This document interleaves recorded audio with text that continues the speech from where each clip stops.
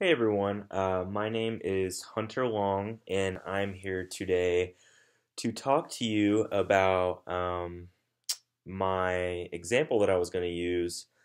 I recently went on my iPhone and, was researching around looking at different apps because I was really interested in different, speech generating devices. I don't have like an actual device, but in the last, less than 5 years, a lot of different applications have been developed for iPhones, Droids. So I picked one, and I played around with it a little bit today that I really enjoy. It's called Alexacom, and if you look, they basically just have a lot of different set situations that someone would be, um, that would happen to them, I guess. They have different scenarios.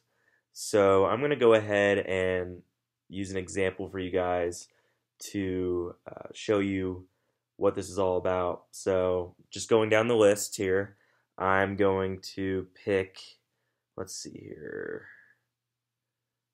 This one's about food. It's got different types of food and different types of sayings that someone um, that would let another person know what they want. And so here we go. I'm going to go ahead and click that category. Let's see if my phone's on. So if I was someone that, was nonverbal or had difficulty speaking, or just very limited in language. Like a lot of the students and clients that I work with, I'd say about half of them are nonverbal. Some of them use PECs. There are maybe two or three kids at the clinic I work at that do use speech generated devices that I've been able to see. So this is something that they could use to communicate with us, communicate with their parents.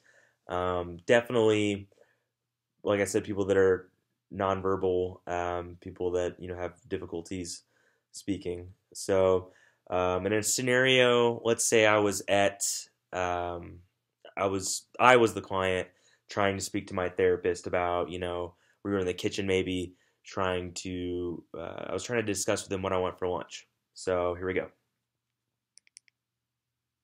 I want apple, yogurt, pretzels. Okay, so just to run that back, I hope you guys could hear that. I chose for you guys.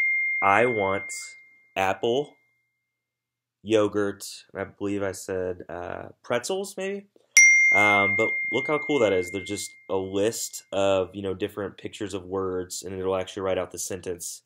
So if I was someone who wanted to communicate about the foods that I was wanting to eat, that this is really cool.